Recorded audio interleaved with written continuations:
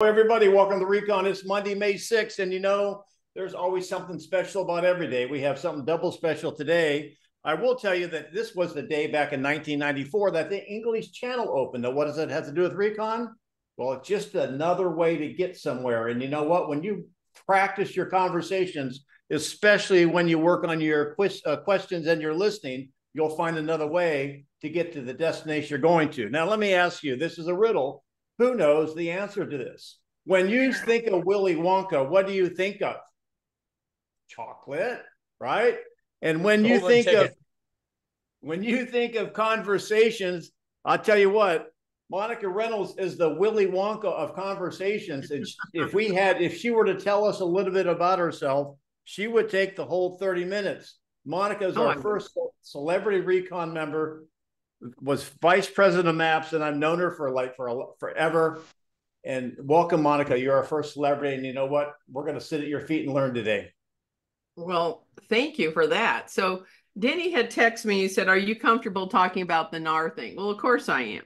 So let me just share a couple of things with you.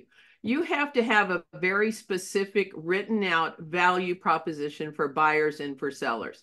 It has to be very specific written out. Most people are visual.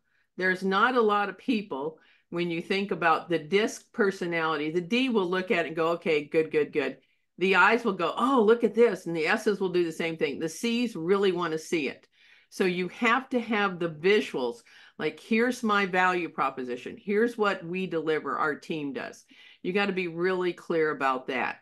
So, again, if you want a copy of what I've written on the buyer and seller value prop, you can email me at monica@kw.com. It's real simple, monica@kw.com, and I'll send it to you. The second thing is you've got to role play and internalize. And there's nothing, this to me, it's like, okay, what's wrong with talking about cooperative compensation and that all fees are negotiable? Why wouldn't we say that in the beginning anyway? And so when you have a great presentation, there's no objection to the fees. If you have a great seller value proposition, there's no objection to the fees and no objection to giving a cooperative compensation. And so it's just stating how that's being done. As far as the buyer is concerned, you have to start immediately now, and you can ask the question, have you heard about the recent real estate rulings? Great. The first step for us to get together and let me go over the buyer agency contract. It is imperative that we discuss that. Well, just show me the house. I'm sorry.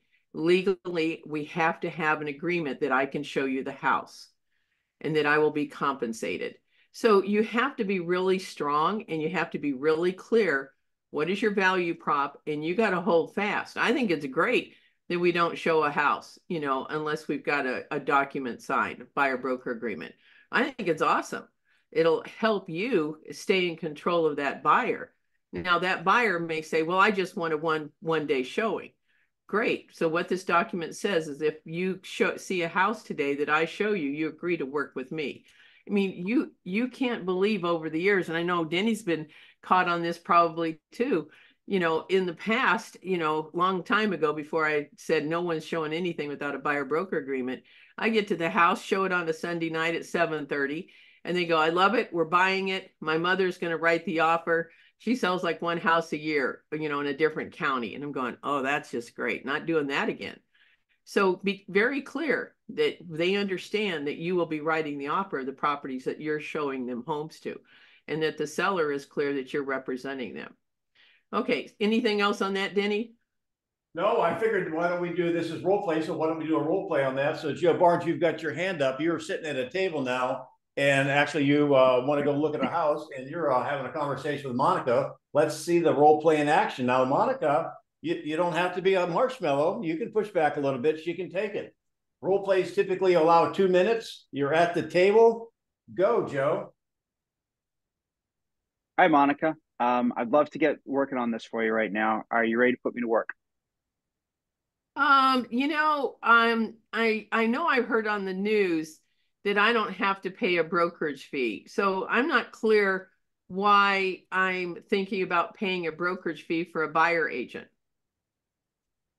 Fair enough. What's important about not paying a brokerage fee to you? Well, I want to net more money. Okay, That's 3% fair enough. or so more back in my pocket, and that's my equity in my house. I want it back. That makes sense. Um, Now, the reason we're talking right now is you're looking for someone to help you buy a house, right? Oh, yes, okay. I think she was thinking she was a seller, but that's I right. thought I was a Oh, seller, sorry. so I'm I'm Keep sorry. confused. going. That's right. Keep going down the seller road. She's a seller. She does not want to pay a buyer's fee. Okay. Yeah, I And understood okay, what you said, but I have the option, right? I don't need to pay that. fair enough. And you're looking, remind me, why are we selling this house right now?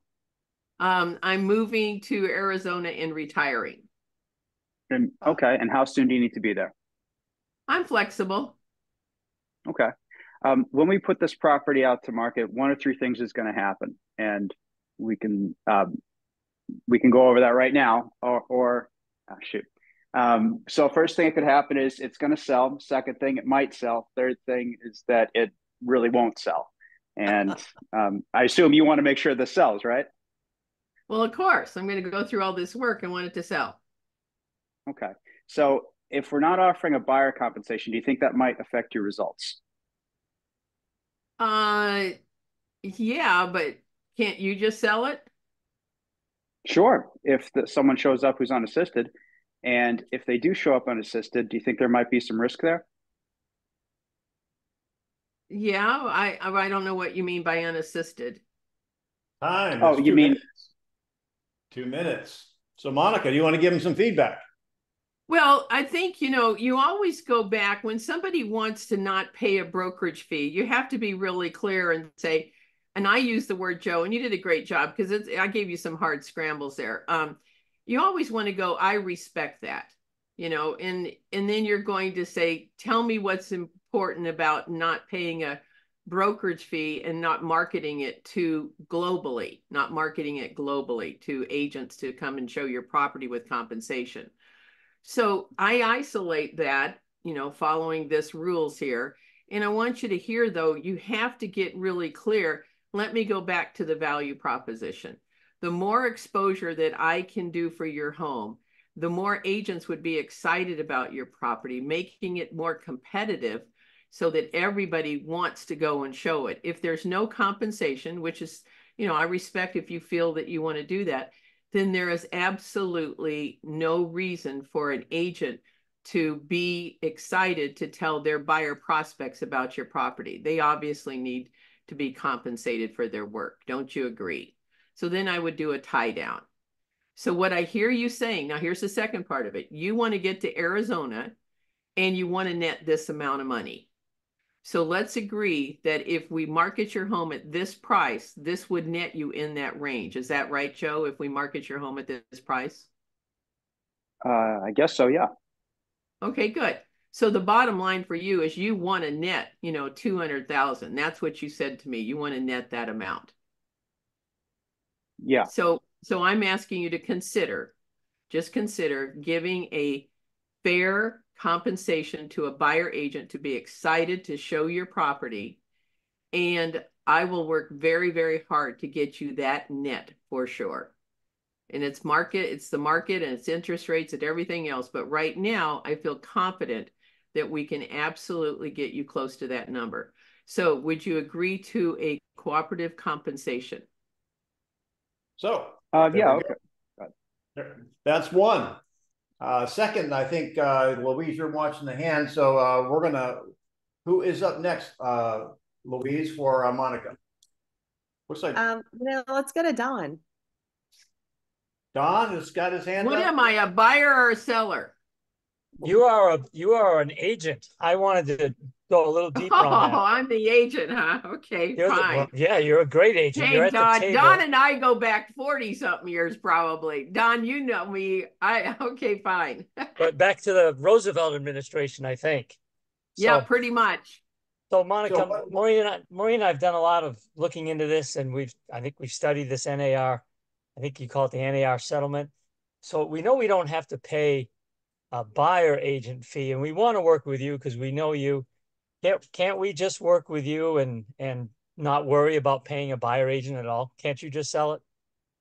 You know, I appreciate that, Dawn, and you know my value proposition. You know what we offer as a team, and you know how hard we work to find you off-market properties. So according to the National Association of Realtors, that settlement, we have to have an agreement of a buyer-broker agreement. And in that buyer-broker agreement, hopefully, in most cases right now, over 99% right now, the seller's agreeing to compensation. All I'm asking for you to consider is if the compensation is not there and it's a home you want to see, you want me to represent you, you want me to negotiate, you want me to close the transaction, to be at all of the inspections. Therefore, I have to charge a fair fee. Right. And we have no problem hiring you to do all that, to represent us as a seller, Monica. I just don't really want to, I don't see the value in those other agents that are out there selling one house a year. Can't you and your team just sell it yourself and help us out that way? I'm going to No, I'm pause sorry. hang on, Monica. I'm going to pause 1 second and I'll stop the clock. This is where I think he's going, and I've heard this before. I think he's wanting you to pay a listing fee and for you then to find a buyer and not charge any more than a listing fee. Is that where you're coming from, Don? Yes, I'm sorry I wasn't clear on that. Yes. So they want you to do the whole package for one half of the fee. So Yes. all right, back to you, Monica. I'm sorry, Don, I understand where you're coming from. However, we have a company team policy that how hard we work to help you find the best house at the best price with the least amount of inconvenience. This is what we charge. Any other questions? Great, let's sign the contract. You paused too long. I can't think about that. You know, the bottom line, yeah, but the bottom line, Donna, when you're strong about your conviction and just say, according to NAR, I have to have a representation that I'm representing you as a buyer and I'm representing the seller. If you're asking me to do that, we legally have to have compensation in case there's any kind of challenges. Oh, scratch that. Don't say that. Nope, don't say that. Just say legally, we have to be absolutely declared your buyer agent. Therefore, we do everything we can to find you off-market properties, the right deal at the right time for you with absolutely the best price possible. Sign here. Yeah, she didn't bring up the Wicked Three, but I'll give her slack on that. Who's next, Louise? What's the Wicked Three? I saw you smile, Danny, when she said that. I saw you smile. We're not allowed What's that? The Wicked Three here. The most money, least hassle, in the shortest amount of time. That's the Wicked Three. That's a no-no. Right. Well, that's a no-no? Absolutely. Unless you know they want to sell it in the shortest amount of time, don't use that word. Don't use that language. Well, it's based on pricing. You don't understand. I already grinded him on the price. He's going to get multiple offers. Oh, she okay. did. Now we're talking about listening to too low. All right. So Monica's up next. Who's up with Monica? Who's in the ring with Monica? Louise. We have Jenica. Jenica. Hey, are you the agent or a buyer or seller? And you have Monica to spar with. I'll be the agent, and Monica, you decide you want to be a buyer or a seller. Let's be a seller. Okay. 2 minutes. Go. Okay, Monica, thank you so much for meeting with me today. So after everything that we've gone over, are you ready to put me to work? Well, I think I want to sleep on the compensation that you're talking about to the buyer agent, because I was under the impression that I was going to net more money in my pocket and not have to pay for a buyer agent to show my home. So what you're saying, I understand. I just need to sleep on it now. Okay, I can respect that. Besides compensation, is there anything else that's stopping you from hiring me today? No, that's it. Basically, I understand your plan. It looks pretty good. Okay. And I'm sorry. So what is it specifically about the compensation that is holding you back? Well, I just had it in my mind. I didn't have to pay. And now you've changed my thinking to think about it. And, you know, it's all about me netting more money. And the way the news is portrayed it is that sellers can net more money and don't have to pay for a buyer to see their home. Yeah, they have portrayed it that way. If we were able to show you how we could still net you the same amount of money while still offering compensation to the other side, would that work for you? Yeah, how are you going to do that? So based on our pricing strategy and marketing strategy, we feel like the way that you'd be positioned in the market, we'd still be able to get you your net while still offering that compensation to the other side. Because we feel like we'd be able to bring in more buyers that would have eyes on your house because their agents would know they're being compensated. Well, why don't you call me in the morning? Okay. And if in the morning, okay, we can stop. Sorry. Okay.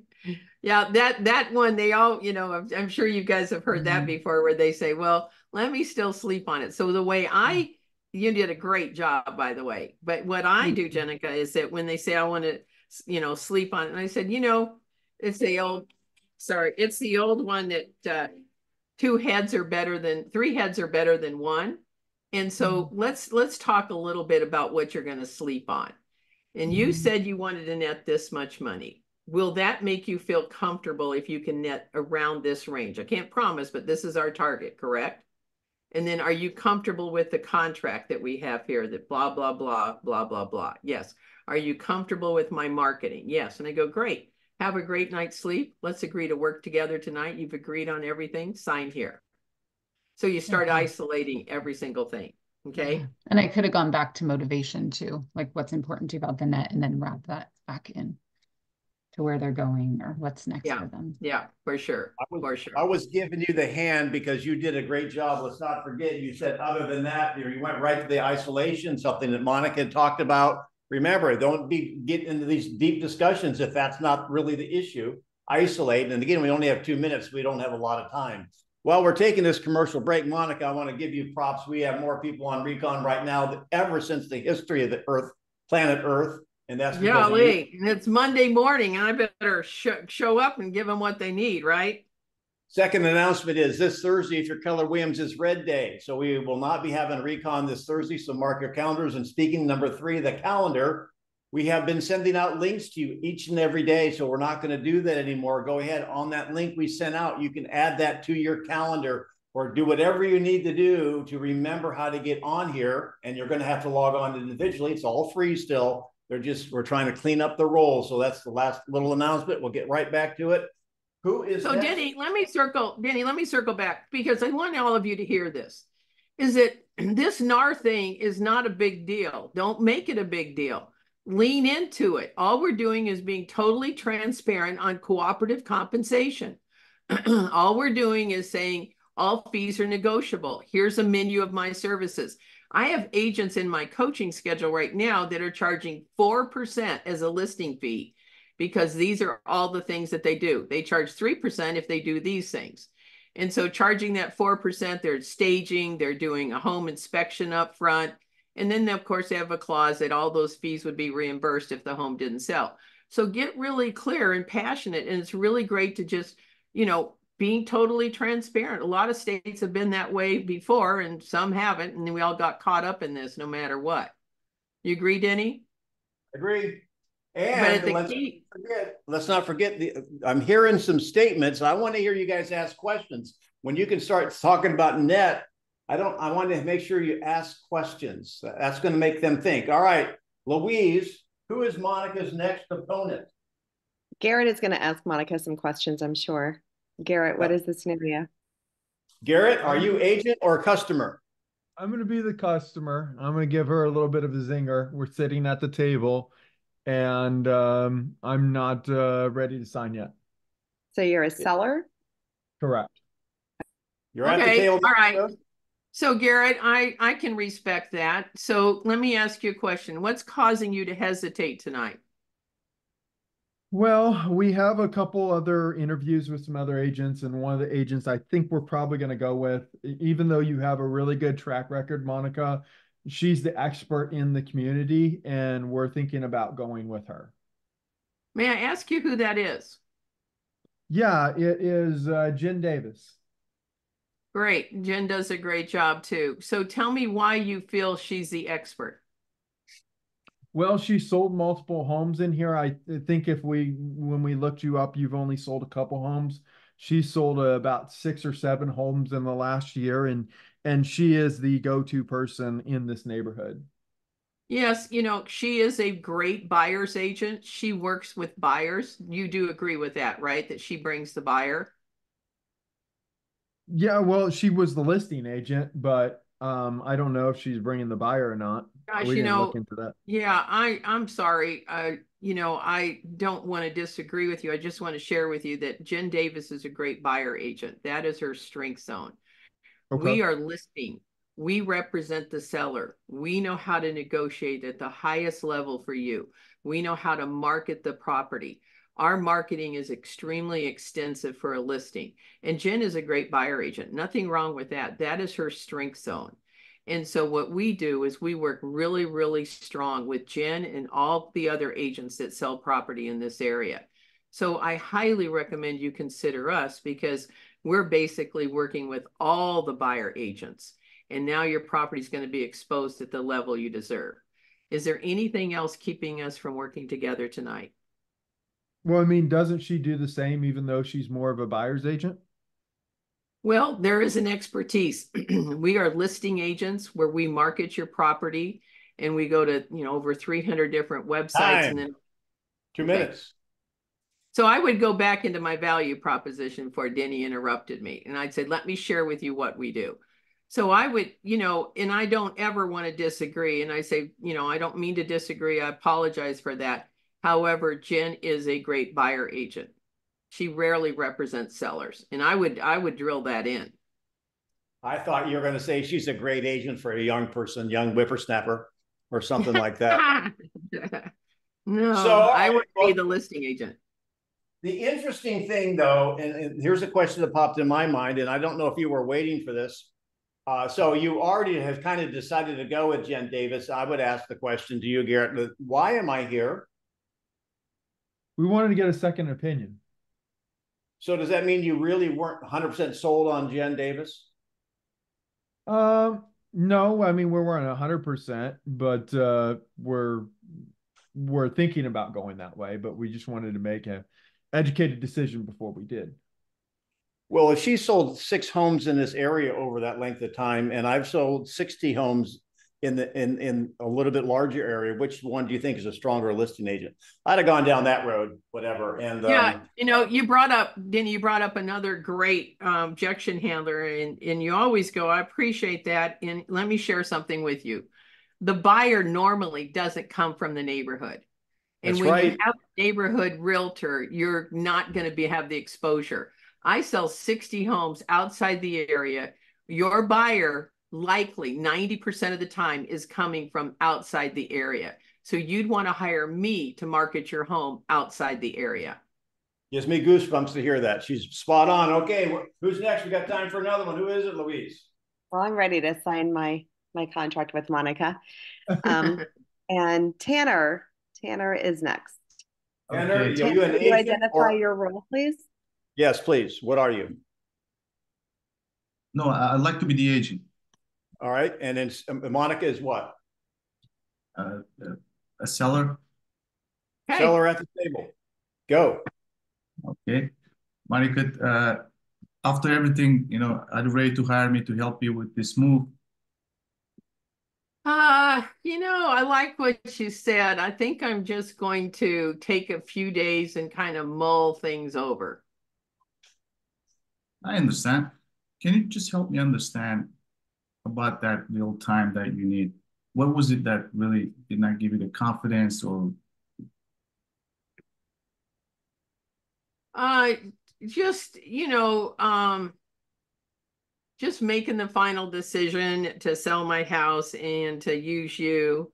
And I need to hear what you were saying about everything. I'm just not ready to move forward tonight. okay?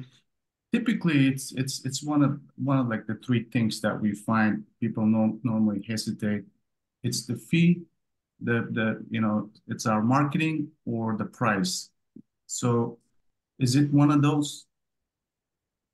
Yeah, it is. And which one it is, if you don't mind asking? Well, it's the fee. Okay.